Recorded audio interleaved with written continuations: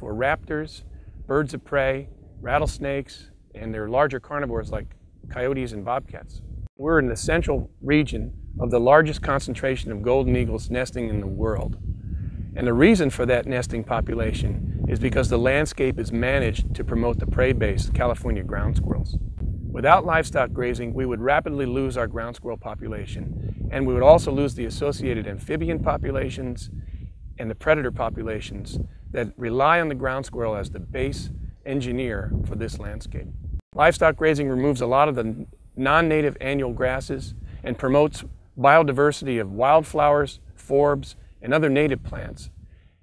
There's a number of ponds that we manage for livestock grazing as a water source for livestock, but they also serve a tremendous and important water source for amphibians, reptiles, and mammals that come to those ponds.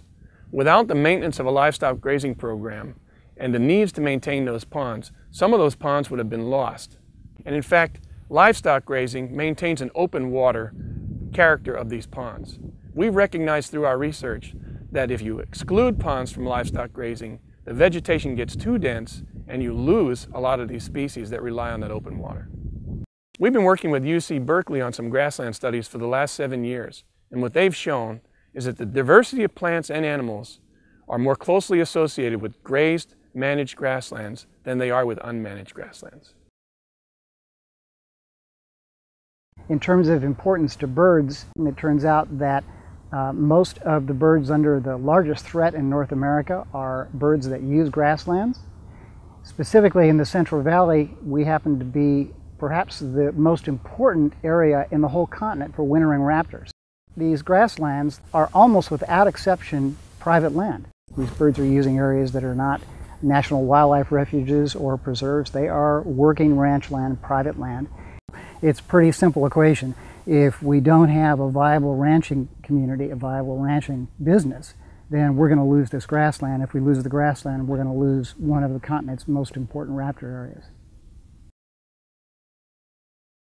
Defenders of Wildlife cares very much about rangelands and the ranchers who live on those lands, because that open space benefits all of us, including California's declining and imperiled wildlife. One thing we've come to realize is that keeping cows out on certain landscapes, such as vernal pool landscapes, is of great benefit. These cows mimic the natural grazing patterns of the large elk herds that used to roam through the Central Valley. We don't have these elk herds any longer, therefore we need the cows to be out there to keep the non-native species down and allow the native plants to thrive, thereby resulting in healthy vernal pool landscapes. Defenders of Wildlife has come to realize that partnerships with ranchers is really important. It's not always easy for an environmental group to partner with a rancher. Sometimes we have mistrust and preconceived ideas.